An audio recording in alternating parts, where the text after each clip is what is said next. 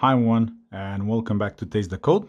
I'm Bill, and today we will look how we can control and dim AC loads using Arduino and this nice little AC dimmer module. And before we continue any further, let me tell you about today's sponsor, which is PCBWay. And through their awesome PCB manufacturing, you can order PCBs for your project for as little as $5 for 10 PCBs. Or you can, if you are a maker like me, you can try and participate in one of their contests. Currently, they're running the Raspberry Pi Pico contest, where you will need to create any project using the Raspberry Pi Pico, and you will get one for free. The contest is active till 19th of June, so be sure to submit your projects and win another Raspberry Pi Pico that you can use in your projects. Whenever we need to control AC loads and dim them, there is a special technique that we can use called phase angle control, where we will need to cut part of the sine wave and only provide just a portion of it. So for example, if we want to, let's say, reduce the brightness of the bulb by half, only provide half the voltage, when the sine wave moves, we'll only turn on the bulb during the second half of the sine wave, and then on the negative edge the voltage will be 0, and again it will only turn on for the half of the sine wave. This way we'll provide the full voltage and the full current that we can. So that's really important when we have loads like this motor here, because if we only cut the voltage to some level, there will be not enough current for this to run. And the way that this is done is through the use of triacs, as we have here on the module. This one is the ST-BTA 16600B, which is good enough for 16 amps up to 600 volts. And together with the triac, we need to also use some other chips that will drive the triac. What's interesting about the triac is whenever we turn it on, it will stay on until the voltage is near the threshold voltage, which is usually close to 0. So if we then don't turn that triac on, it will continue to be 0 for the rest of the period until we manually turn that off. And to be able to precisely control how much of the voltage we apply to the output, we need to know when that voltage is at the 0 point, or this is called, we need to know where the zero crossing point of the input voltage is. And this module solves that problem by using an optocoupler, and the number on that is 4N25, and that optocoupler is driven through these resistors and then through the bridge rectifier, so it will then see both of the voltages as positive and turn off that LED when some threshold voltage is detected, and the LED will be on for the rest of the time. So each time when the sine wave of the AC voltage is at 0, the LED will turn off, and that will provide a signal on the zero crossing pin on the module that we can then read through the microcontroller. And with the PWM signal here, through this other chip called photo triac, we can control and turn on the triac. What's interesting about this module is this is done completely in isolation from the mains. So the low voltage side of the electronics is separated from the high voltage, from the AC lines, which is essential for having our project being kept safe. So the way that you connect this is that you provide the input voltage through this green terminal here marked as AC in. So it's live and neutral. And then the AC load is connected on the other terminal from the same side. If you look on the bottom, one of the pins goes straight to the output, and the other one is switched through that triac, and the control pin comes from this control chip. And on the other side, we have 4 terminals. We have VCC and ground. We have the zero crossing signal that we fit into the microcontroller, and then we have the PWM signal that we need to provide to the chip, so we know when to turn on the track. And here on the setup, I have AC coming in through the AC in, and then I have a load. Actually, I have 2 loads. One is this light bulb, which is a resistive load, and this AC motor, which is an inductive load. So this circuit works with both. And I'm controlling the input signals using the NodeMCU board. This basically can be any microcontroller, but it needs to have ability to act on interrupt pins. And we'll see later on when we look at the code, we'll see why that is important. So let me hook this up. Just a second to confirm that nothing is shorted.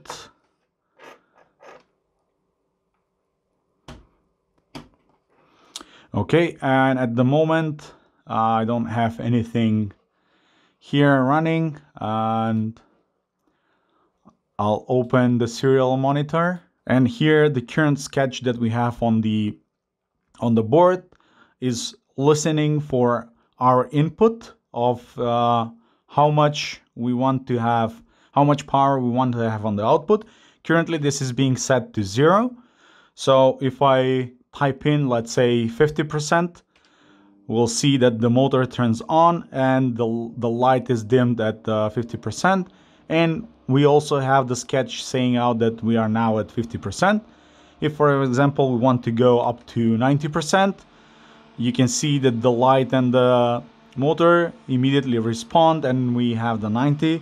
If we want to reduce, we can write 30, and this will go quite low. So it's interesting how the light bulb and the fan operate differently. With the fan, there is a minimum voltage that we can have, where if we go below that, it will no longer spin. So this is probably the minimum that we can go. And for the light, it's a bit different because we can go as low as 10% and only have that small glow on the light bulb. The fan will continue to spin only because it was spinning before, but if it was stopped, like for example, we can go to 0, and it's now stopped even at 10%. It won't start until we go to something like, I don't know, 30% maybe, or even more. So you'll see here at 30%, it only barely starts moving, and we can go to, let's say, 45, and that increases the current that goes through the fan, and so it can start spinning. And that's really important for inductive loads. So keep that in mind if you want to control motors with this setup. You will need to have some minimal power that goes through to the motor so it starts spinning. If we now look in the code, to control this module, we are using the library that is provided by the module manufacturer. And I'll provide links down in the video if you want to install it on your machine. And at the beginning, we use one of the examples provided by the library. So the library is called RBD dimmer. This library has several examples. We are using the serial monitor dimmer example, where at the beginning we have some clues on how we can connect different types of microcontrollers.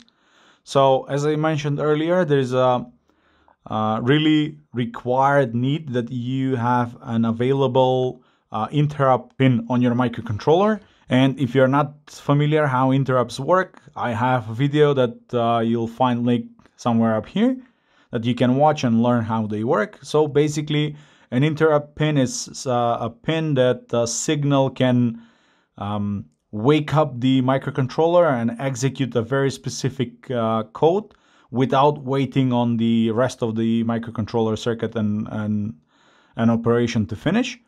And with the NodeMCU, there are basically multiple pins that we can use as interrupts. But with the Arduino Uno, for example, we can only use pin 2, and this is not changeable at all. So you're basically stuck with that. So if, for example, you want to use the Uno where you'll have multiple interrupts, then you will not be able to do so.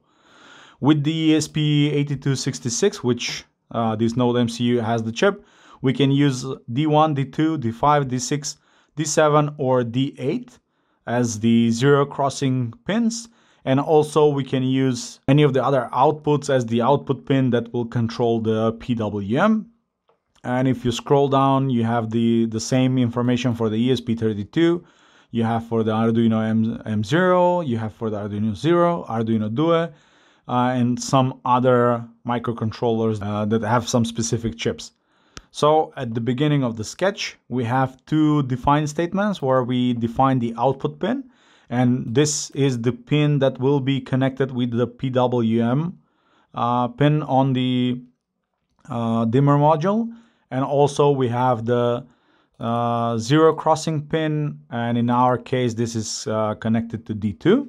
And here you can see the connections. The green wire is connected to D2, and that's the zero crossing pin. And the PWM is connected through the blue wire to the D5 pin on the NodeMCU board. So next in the code, we specify the dimmer and we provide the output pin and the zero crossing pins as reference in cases where we cannot change the zero crossing pin. We only need to provide just the output pin to the library. And this is, as we said earlier, this is a case with the Arduino Uno. And then inside this code at the beginning, we specify that the dimmer will be on. And on each loop of the code, we read the value from the serial and we parse that value as an integer. If that integer is valid, then we set the power of the dimmer to that to whatever value we read from there.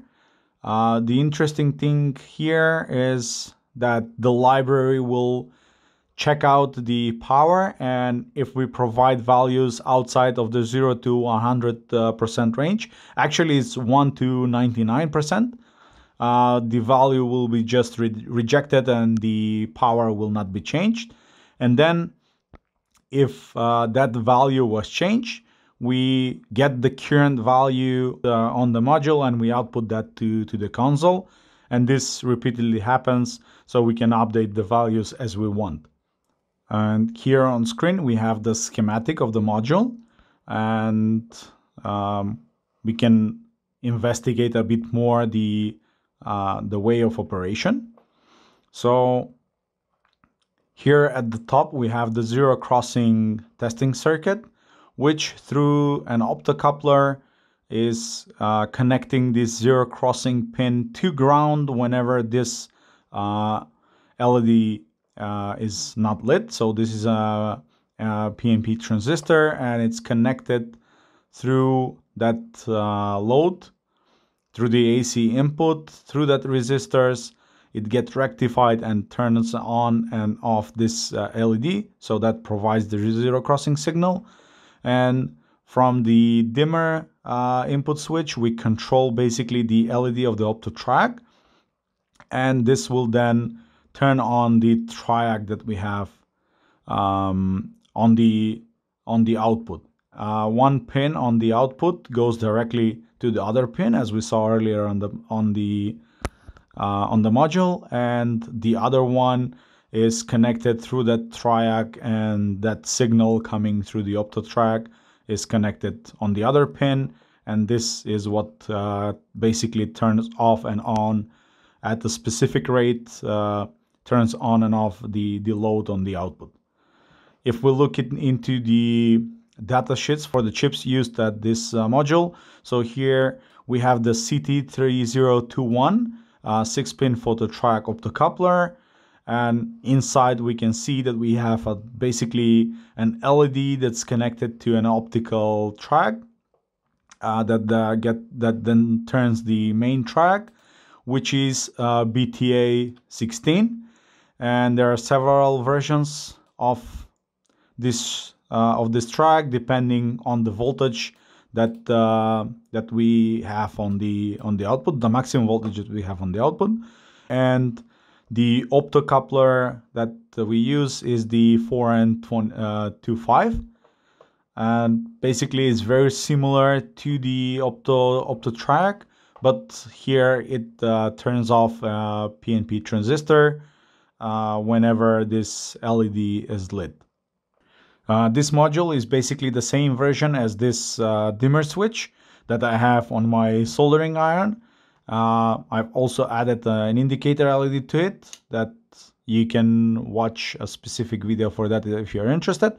But here the same circuit, basically the same circuit is done, that the turning on and off of the triac is done through the help of a potentiometer, and this works well where we have physical access and a person needs to control that circuit. But I'm planning to use this setup in an upcoming build where I'm making a pellet burner and I need to control this fan so I can control the amount of air that goes into the pellet burner. So I wanted to have a setup where I can digitally control the speed of this fan. And since this setup is tricky because of the interrupts, I'm planning in my next video, I'm planning to build a specific circuit with the ATtiny85 that will be dedicated to just running the output and this motor through I2C as a client to this whole setup of the project that I have. So if you are interested to see that, be sure to subscribe, comment below if you have any questions, and I'll see you all in the next one.